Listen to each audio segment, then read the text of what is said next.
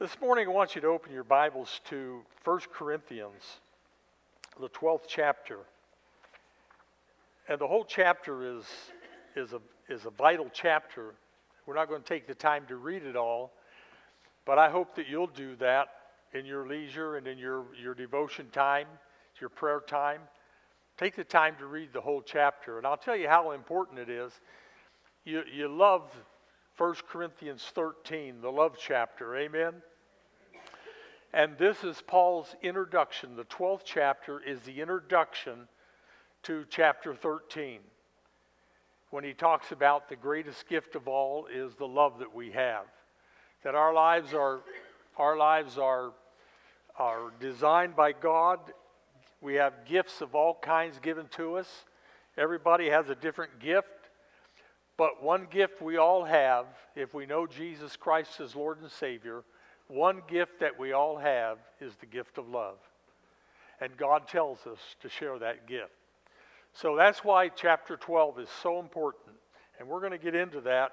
And I'm going to share with you some things that I believe God would have us to hear and know at this particular time. He begins chapter 12 with the statement, now concerning spiritual gifts. So everything that comes after that is related to our spiritual gifts. So look down at verse 4. He says, there are a variety of gifts, but the same Spirit. And there are a variety of service, but the same Lord. And there are varieties of activities, but it is the same God who empowers them all in everyone. So Paul is telling you, whether you know it or not, you have a spiritual gift. If you know Jesus Christ as Lord and Savior, you have a spiritual gift. God has given that gift to you. He has empowered you to use that gift. And so it would behoove you to know what your spiritual gift or gifts are and find a way to employ them to the benefit of God and to the benefit of His people. Then he goes on to say, verse 7, to each is given the manifestation of the Spirit. To each is given the manifestation of the Spirit. The Spirit manifestation is the gift he's talking about. To each one of you is given for the common good. It is not your gift alone. It is for all. It is for the fellowship. It is for the church. It is for the kingdom work. Verse 8, for to one is given through the Spirit the utterance of wisdom, to another the utterance of knowledge, according to the same Spirit, to another faith, by the same Spirit, to another gifts of healing, by the same Spirit, to another the working of miracles, to another prophecy, to another the ability to distinguish, that's discernment. To some you have discernment between spirits, the good spirits of God, the Holy Spirit, and those that would convince you to try to do otherwise.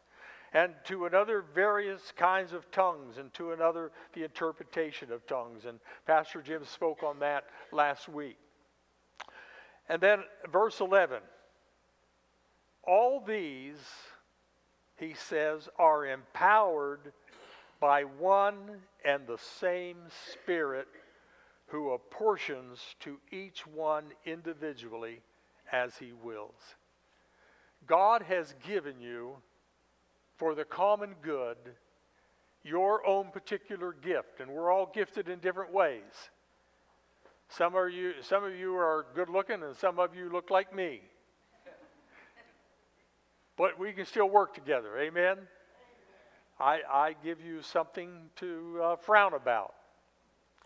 And these gifts, though they're all different, are to be used together, as little Nemo was able to pull them all together and get the job done. And that's what we are to do as well.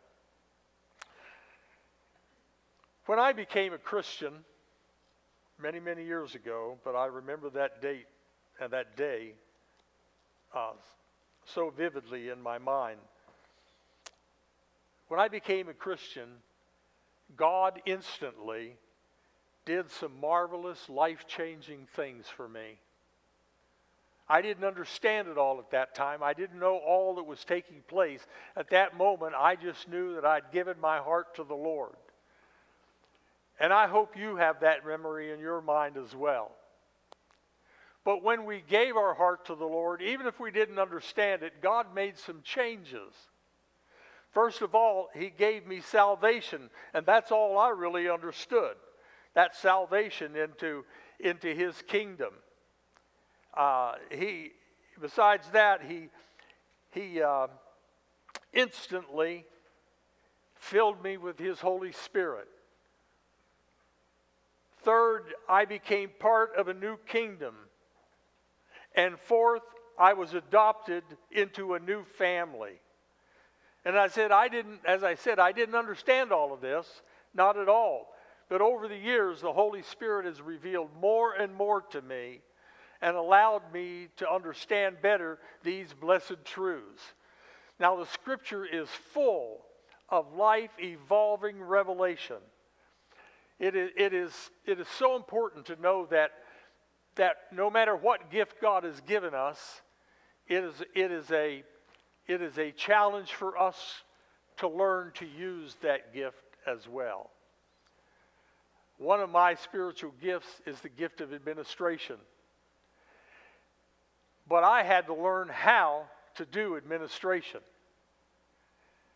The gift was an inclination. The gift was my desire. The gift was where I felt comfortable. God had given me that gift.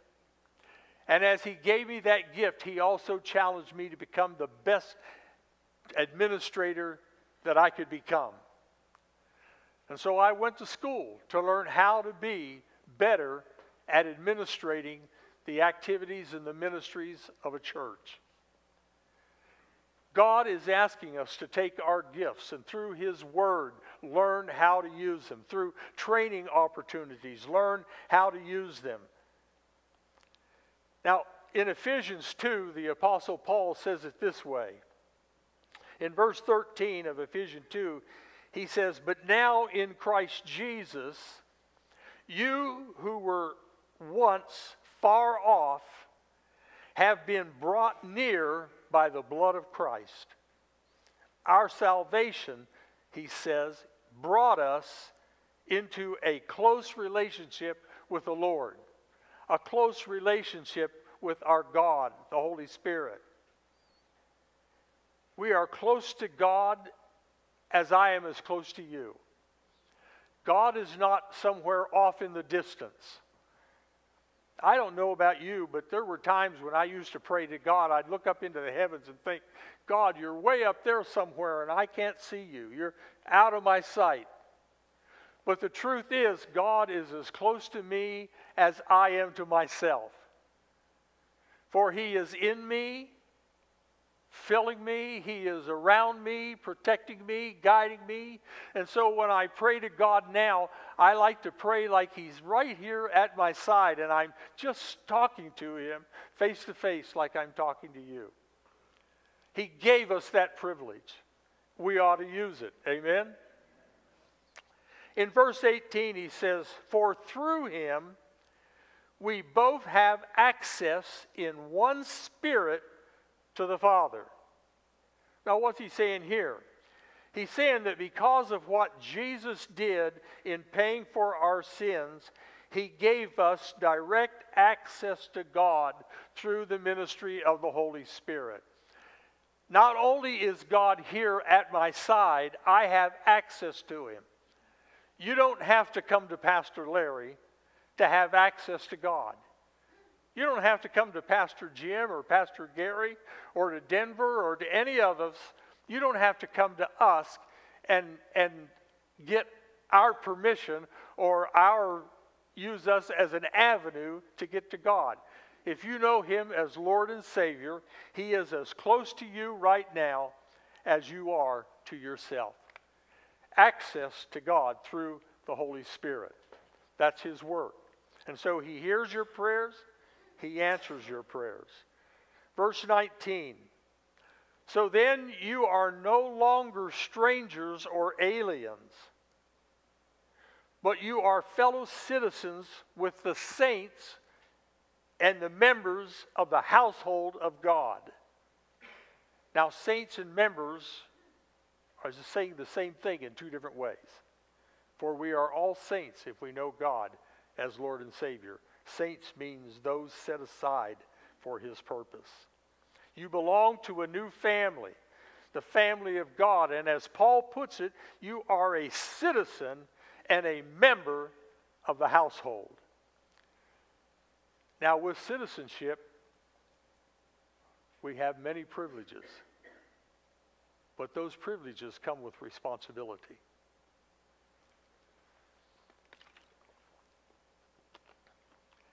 In verse 22, to Him you also are being built together into a dwelling place for the Spirit, or for God by the Spirit. And so here Paul is reminding us that we are being built up together. And the emphasis is on together. So that we can become better equipped to carry out the responsibilities that God has given us all. We need to all get together and swim down at the same time in unison. And when we do that, we can achieve what God has given us to achieve. As citizens of this great country, and it is a great country, amen? Got a lot of kinks in it, a lot of warts on it, but it's the greatest country in the world. And I'm thrilled to be a citizen of this country. And as a citizen of this country, I have certain privileges. I can live and work where I choose. I can walk around in relative freedom because we have a great military and a great law enforcement group that help protect me and keeps me safe. And I have that privilege of doing that. There are some countries that I used to go to that I won't step in right now. I mean, I'd love to go see some other countries, but I tell you, some of them just aren't safe. And I don't want to be there. But here we are safe. We are protected by our Constitution if we are ever accused of some wrong, or if our rights are taken away from us. We have the right to elect our own leadership and the people who are governing us. It's great to be able to do that. And there are very few countries in our world where all of those privileges are ours. But folks, those privileges come with responsibility. I may not like them all, but there's a responsibility. We have to pay our taxes. No groans? In fact, sometime this week I have to go down to the court or to the county offices and pay the taxes on my house. I'm looking for volunteers to help me. But we have those privileges, but we also have responsibility. We have the responsibility not only to be protected by our military, but some of us need to serve in the military, and many of you have. We have the responsibility that goes with the privilege of electing our own people. We have the responsibility to elect them. We have the responsibility to vote. We have the responsibility not to go by what they tell you on the television or in the papers, but we need to research and find out who's best for what God wants done in our world, and then we need to go and vote. Not because somebody else told us how, but because we researched and we know what's going on. Do you realize the small percentage of people in the U.S. that go to vote? And I tell you, there's fewer people voting than there are complaining. A lot of people complain, never cast a vote. Okay, we have the privileges, but we also have the responsibility. Now, in the same way, when we chose to follow Jesus, we automatically became citizens of his kingdom, and that citizenship requires responsibility. We get the privilege of being encouraged. We get the privilege of growing in our faith, but those privileges mean that we have to participate in the life of the body. You know, it's great to be a part of the Orchard. It's one of the greatest churches I've ever been a part of. And it's exciting to be here, what God is doing and what he has done. But what he has done is not because of who stands up here preaching, it's because of how we work together to make things happen for the Lord. And how we work as a fellowship. We have that responsibility to find our place and serve the Lord with gladness, serve him with everything that we have. We need to participate in the life of the body. We need to submit to the leadership. We need to provide financial resources that are needed to maintain and advance the kingdom work. And we need to find our place of service and serve in the fellowship of the church. We all need to do that. That's part of the responsibility. God never created Christians to be foreigners and aliens in his kingdom. We are citizens. And the manifestation of his kingdom here on earth, the church.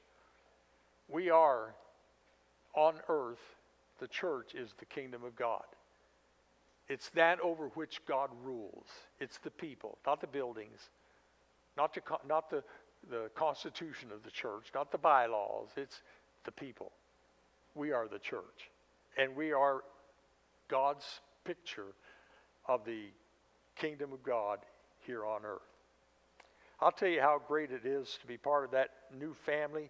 1 John 3:1 says in the NIV, how great is the love of the Father. The love the Father has lavished upon us, that we should be called children of God. And that is what we are. I like the way that translation says it.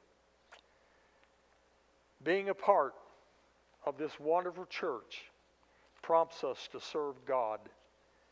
Being a part of his great kingdom, being a part of the blessings he gives, prompts us to serve God. And that's what we want to do. He calls us to his side, and he calls us to his service.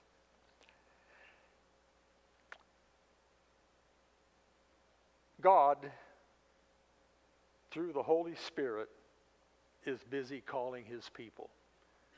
And that's the first blank you have on your page there. Called. He's called us. It's not me calling you, it's God calling you. God has challenged you. God has offered you the opportunity. His call is coming, and his call is constant. And there's no on and off switch here. In the New Testament Greek, this word calling is in what we call the present tense. And what that means is that he just keeps on calling. His call never ceases. He doesn't call you to serve for a week, call you to serve for a month, and take a 6 months vacation. His calling is constant. He is reaching out to us every moment of every day, calling us to be a part of his kingdom work. He called Abraham, and he called Isaac, and he called Samuel, and Noah, and Joshua, and Joseph. He called Abraham from Ur of the Chaldees, and it took much more than a commitment for Abraham to leave that great, wonderful land of the Chaldeans.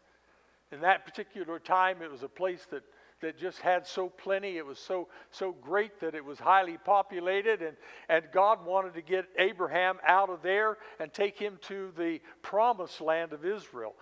Abraham had never seen the promised land. He didn't know what it looked like.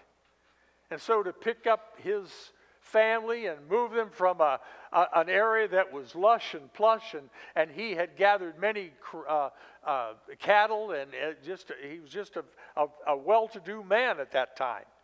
And God says, Abraham, I want you to leave all of this and take what you can with you and go down here to this land that I'm going to give you. Now that's like telling you to leave LA and go to New York and you've never been to New York. Or to go someplace that you've never seen. It's like dropping you off in the middle of the Mojave Desert and telling you, fend for yourself. And yet Abraham went. He made a commitment to go. But I tell you that he didn't make that commitment until first he had surrendered to the Lord.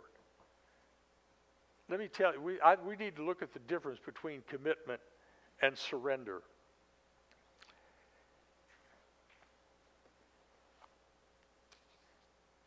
According to the dictionary, the word commitment suggests certain things. First of all, it suggests responsibility. To be committed is to take up your time, offer your energy, to sense an obligation. To be committed suggests loyalty, a devotion, or a dedication to a cause or to a person. But surrender is different than that. Surrender is so much deeper. Surrender has a broader meaning. Surrender is to declare yourself defeated. When you surrendered to the Lord Jesus Christ, you were in essence saying to God, I surrender myself to you. God, you won. You see, God, you and I have been in battle. Because I haven't known you, I've been your enemy. But now, Lord, you have won. I no longer want to be your enemy. I want to be your defeated person, your slave. And surrender means just that. We are a defeated people. But it can also suggest a strong emotion. The giving up of a possession or the control of something. And when we give up, when we raise our hands, we give up control of all that we have. God, I surrender to you. I don't want to be your enemy. I give up everything I've got. You can have it. And then that strong emotion is that, God, I have fallen deeply in love with you.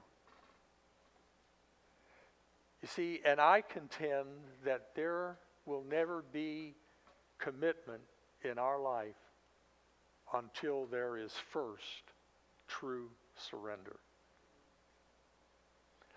You see, there are a lot of people who claim to know Jesus Christ as Lord and Savior, and I do not doubt that. But they have not surrendered all those little things that they call so important to themselves. They're still holding on to their time, still holding on to their money, still holding on to their precious possessions, still holding on to their selfishness. Mine, mine, mine. And I tell you, until you declare yourself defeated, until you give up possession and control of what belongs to you, yielding to that strong emotion, and then finally abandoning one's rights to something. We have to, Lord, it's not mine, it's yours.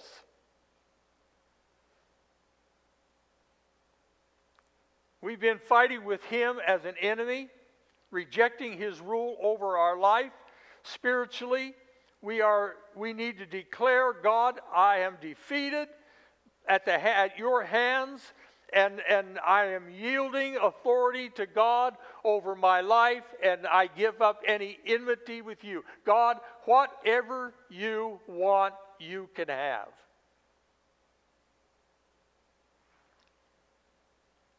He's calling. Surrender. I give up Lord, I surrender. I give up control. I relinquish control of all my possessions. Commitment to anything, as I said, will never happen until we first surrender our selfishness. There will be no commitment to family, no commitment to our spouse, no commitment to our children, no commitment to our friends, no commitment to our church family, no commitment to our God will happen unless we are willing to surrender our life. Paul says it this way, for me to die is gain.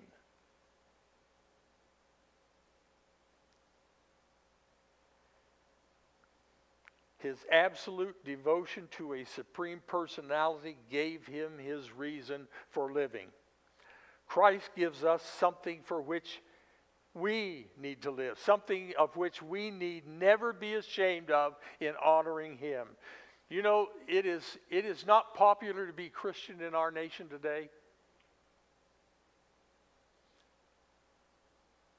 There are people that frown on you. Young people are told some of our school districts, they can't wear their cross around their neck. They can't wear a Jesus patch on their jersey. They can't pray at the flagpole or anywhere else. Now we're fighting back and pushing back on those things, but they're trying to stop it. You see, they're trying to get God out of our nation because the secular society feels uncomfortable in the presence of God. So let's erase him. The only trouble is we can't erase him. That's their problem, not mine. They cannot keep me from praying. Do you realize that religion is a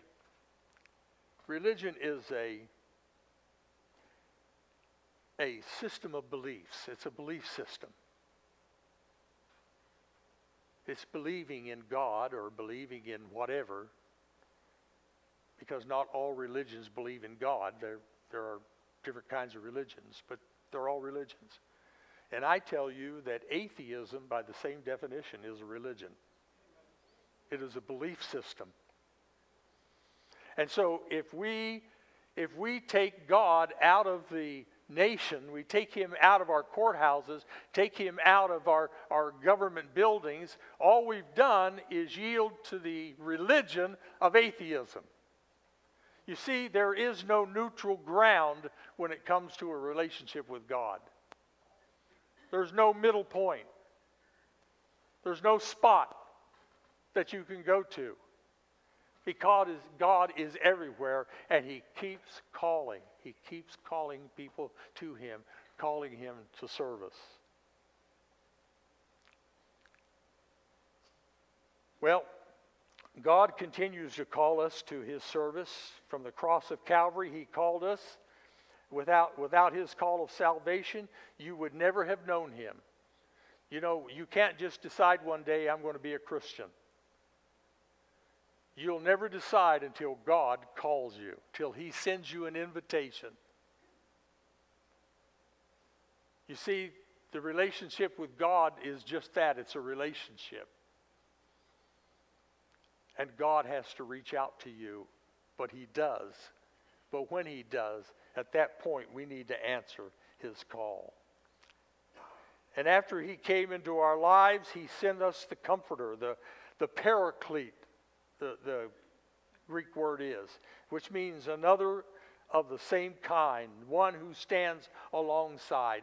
The Holy Spirit is, as he's called a paraclete, the Holy Spirit is one just like Jesus. He is Jesus. He is God.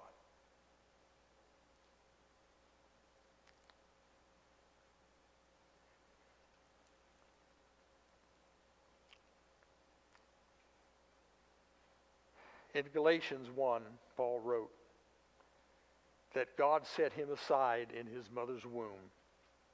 In other words, Paul said, he had a purpose for me from the very beginning. And he called him through his grace, that Damascus Road event. God came to Paul. And the reason, the purpose was that he was to reveal his Son through the preaching of the Gentiles. Now the call has to be answered. If you're going to have the grace of God on you, you have to answer his call. You have to open yourself up to do what God wants done. Otherwise, you miss all the blessings of grace. You can't do it without that.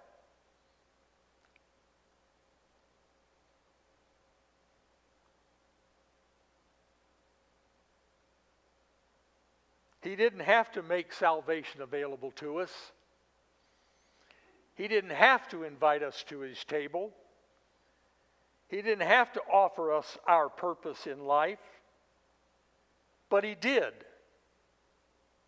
And now it's up to each of us, as it was to Paul, that when his Holy Spirit continues to call, when he calls us to kingdom building, to life changes, events in us and others, and he calls us to serve, and we're saved to serve Jesus with our heart, our soul, and our mind. It is the calling that gives purpose to our life.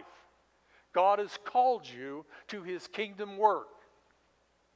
And it behooves you to find out where he has called you and find your place of service. In John chapter 12, he says, if any man serves me, he must follow me. And where I am, there will my servant be also. If anyone serves me, the Father will honor him. Now the antithesis of that is, if you don't follow and you don't serve, God doesn't honor. But he says it in the positive. Colossians says this, wherever you go, do your work heartily, as for the Lord rather than for men, knowing that from the Lord you will receive the reward of inheritance. It is the Lord Christ whom you serve. And so he calls us to his service. But now we come to the second point in the outline. He equips us, or he gifted us. I'm getting ahead of myself. But that's equipment. He equipped us. He gifted us. What he says when he says to each of us, he talks about the manifestation of the Spirit in verses 1 through 11. And he begins by saying, now concerning the spiritual gifts, what he's talking about is that God has gifted every one of us. Look at that key passage. Paul says he wants to be clearly understood. There is a variety of gifts, but all those gifts come from the Holy Spirit. And no one ever, while speaking of the Spirit, he says, can say it didn't come from God, because God's Spirit will not lead you into those things that displease God. I've had over the years people tell me so many times, well, I believe God is asking me to do such and such. And I said, that's contrary to his word. I know, but God says I ought to do it. God doesn't work that way.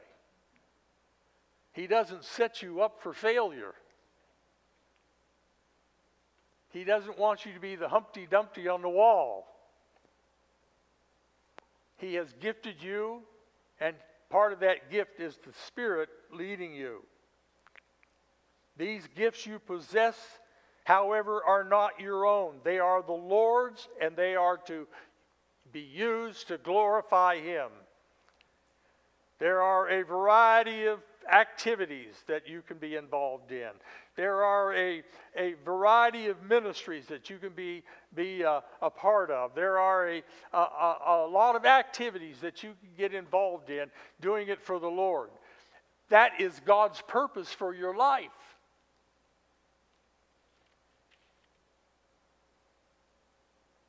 We're gifted through the individual gifts as a church. We are gifted through the individual gifts of the people. Do you know that we have all the Sunday school teachers we need? They're out there. We just need some of them to surrender.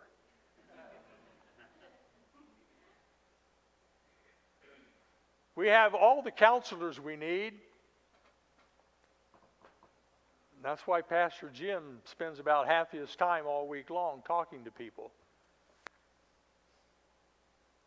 We have all the counselors we need. They're sitting out there. We have all the money we need. You know, God has all the money in the world, and it's in the pockets of His people. We have all the money we need. Why is it? Now, this percentage is much better at the Orchard, but nationally, the percentage is 20% of the people do 80% of the work in church. Why is that? We have all the people. We have everything we need. If we needed to paint this auditorium, I bet there's some people out there that could throw a paintbrush around. We have it all. God has equipped this church right now the way He wants it. He has given us all the gifts, all the talents, all the skills, everything that we need at this moment are a part of the fellowship of these people called the Orchard. He's built us just the way He wants us. He's designed us, He's structured us, and He's called us. He's gifted us. We need to hear His call. Everyone who knows Jesus as Lord has been given particular gifts, talents, skills, and if used will bring an outpouring of His grace upon the Orchard as a whole, but especially an outpouring of His grace upon those who are letting Him have their life. God blesses us through our relationships with people. He does. It's not a great big house that blesses you. It's not a Mercedes-Benz that blesses you. My house, we're really messed up, man. We have two cars, a Lincoln and a Honda. I mean, we can't decide which way we ought to go. But it's not that's not where the blessings are. The blessings come from service. He has given you a gift. And when you use that gift to answer His call to employ that gift, you will have all the joy God wants you to have. Now, of course, you need to discover what that gift is, and you need to expect God's blessing. But it comes through serving people. My greatest joys in ministry have come from the many men and women that I've known down through the years.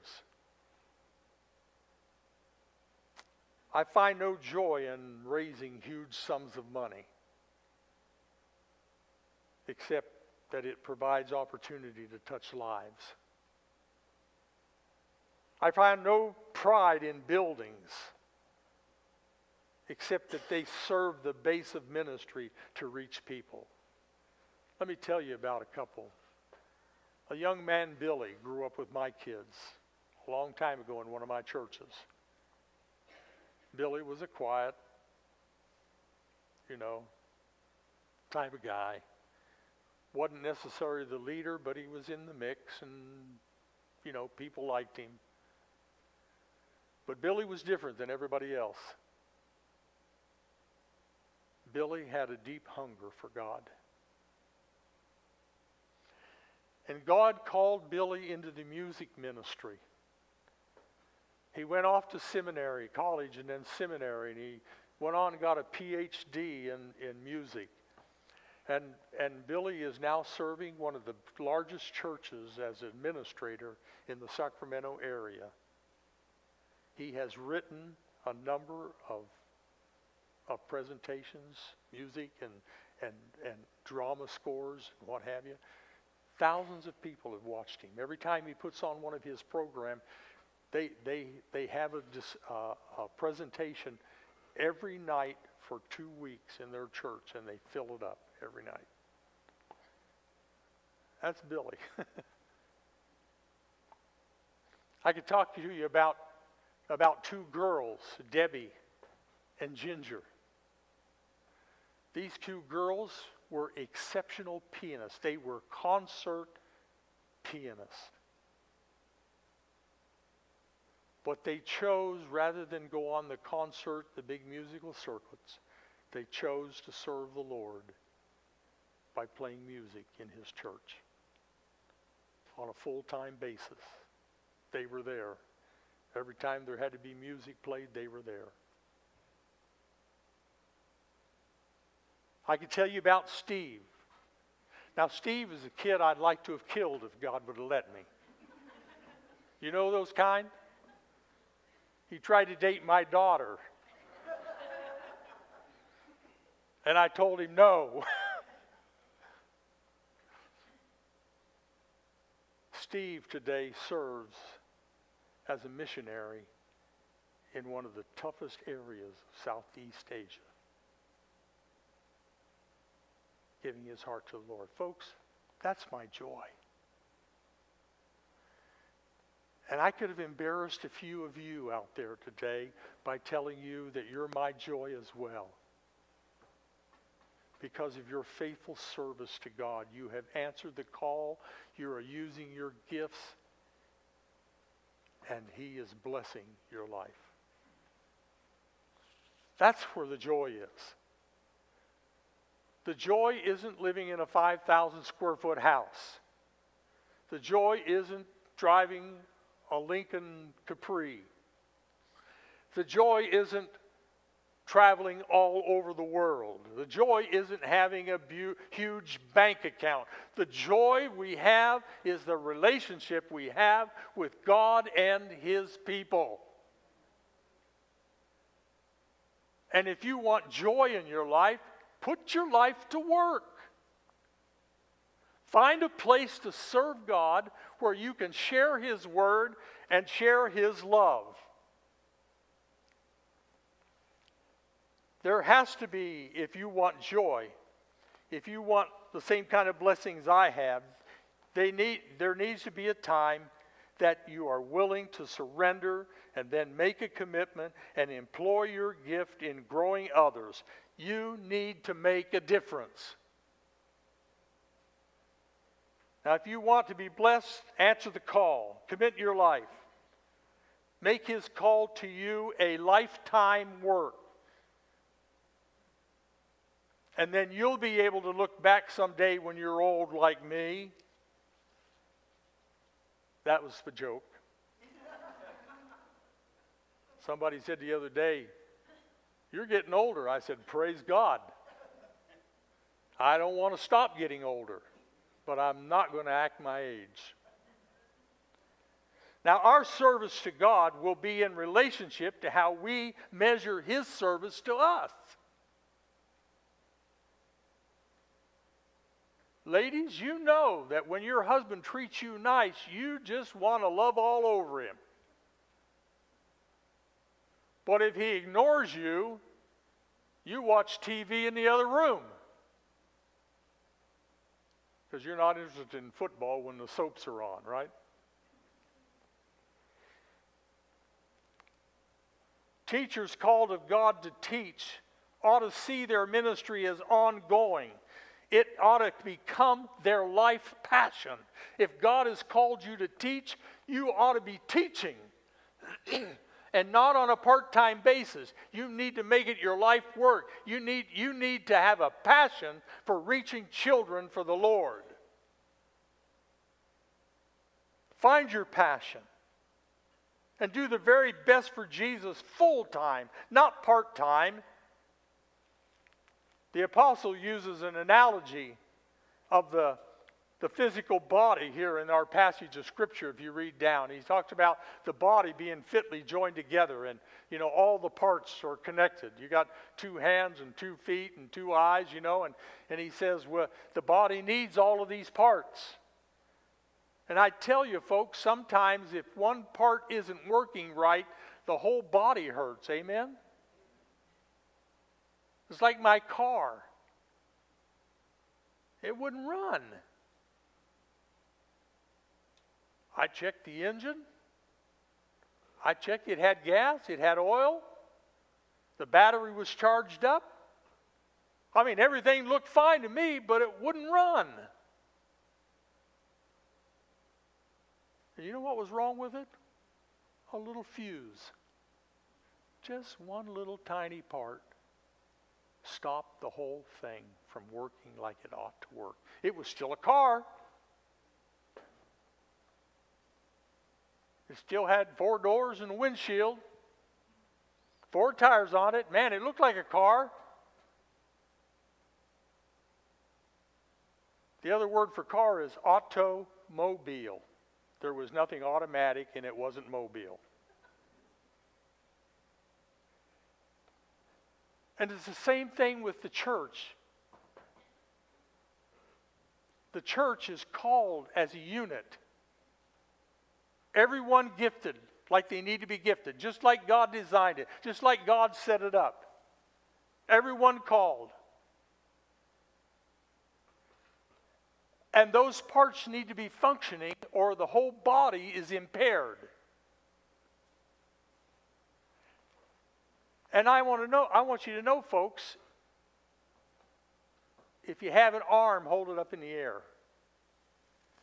Now tell me a time that you want to say to this arm, I don't need you. Take a rest. You see, we expect every piece to work, right? We expect every part of this body to function like it ought to function. And if it's not, then we're in trouble.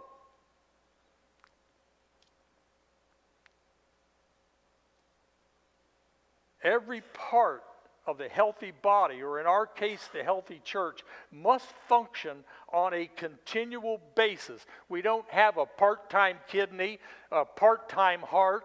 It's got to beat all the time.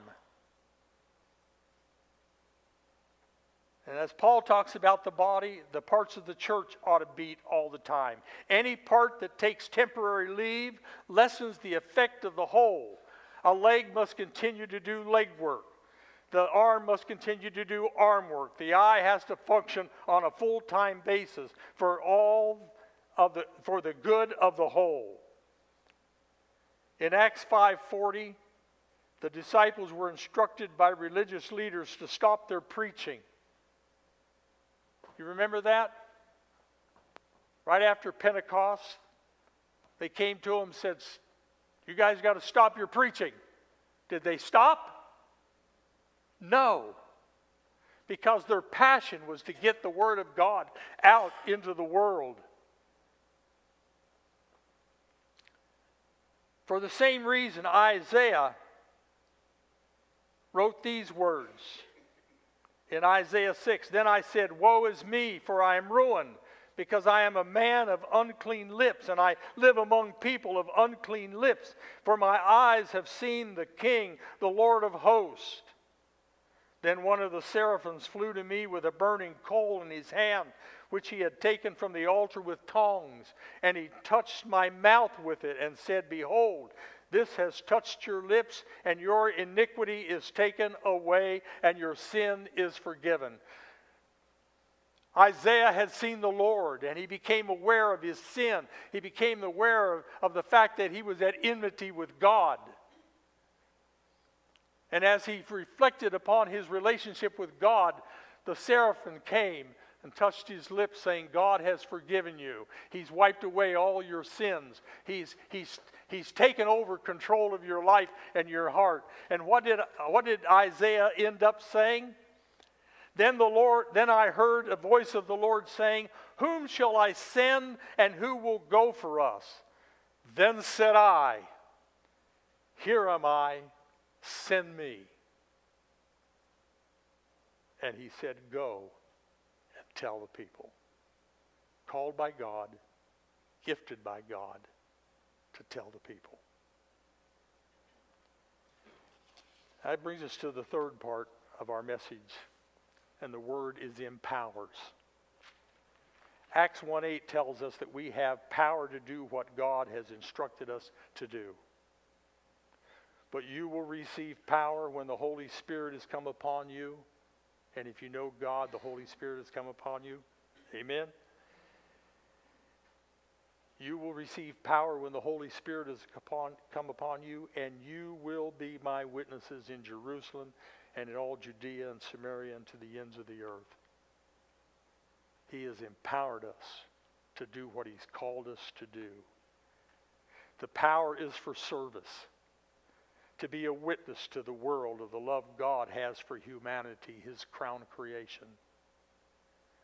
The power is for service, to walk in authority in his name. And we don't need to walk around with our heads low in this world that tries to suppress who we are. We don't need to cower from the attacks of Satan's angry mob. We can, with his authority, resist against all sorts of attacks. We are to be in his service, to walk in the authority of his name. Why are you doing this? Because God told me to do it. And I have a choice to serve man or to serve God. But I choose to serve God. The power is for serving, to worship in his name. He said that if you would not praise him, even the rocks would cry out in praise of God. The power is for service, to teach them what I have taught you, he says. And one of the greatest outreach tools we have for our Lord is to teach our children in the home, in the church. Teach them of God's love. Teach them to love one another. Teach them to rely on God, to have faith. Teach them to humble themselves in order to serve one another. And we teach them not by words, but by example. Because you see, when Abraham made his surrender and his commitment to God, it affected the lives of all of those who followed him for generations. I don't know what your family life was like when you were growing up, but let's make it different if we need to for the family life of our children. Let's serve God with mind, heart, body, and soul. What are your passions? What captures most of your free time? What is it that excites you, causes your heart to pound, your blood to race, your spirit to soar? What's your passion? Nothing will move you from potential to productive until you are moved from passive to passion. Get a passion for something. Jeremiah's passion. If I say I will not mention him or speak any more of his name, there is in my heart as it were a burning fire shut up in my bones, and I am weary with holding it in. I cannot, he said. I cannot hold it in. It's my passion. Nehemiah's passion. And I sent messengers to them saying, I am doing a great work and I cannot come down. Why should the work stop while I leave it and come down to you? And you remember the the two friends of his, Sanballat and Geshem, didn't want him to do all of this, building back up the walls of Jerusalem. And so they said, Nehemiah, come down here. We want to talk to you. And Nehemiah knew what they were after, and so he said, send him a message back. He says, I haven't got time for you. What I've got going here is more important. This is my passion. Paul's passion in Philippians 3:10, that I may know him and the power of his resurrection, and may share his suffering, becoming like him in his death. The passion of God. Passion for God. What's your passion? Pray with me.